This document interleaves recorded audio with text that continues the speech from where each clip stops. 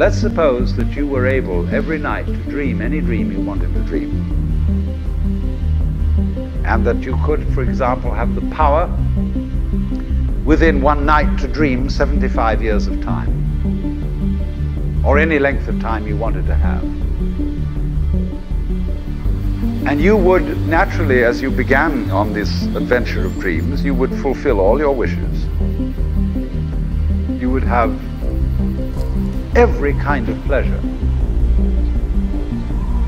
And after several nights of 75 years of total pleasure each, you would say, well, that was pretty great.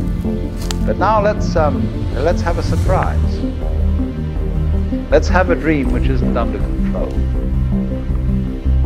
Well, something is going to happen to me that I don't know what it's going to do.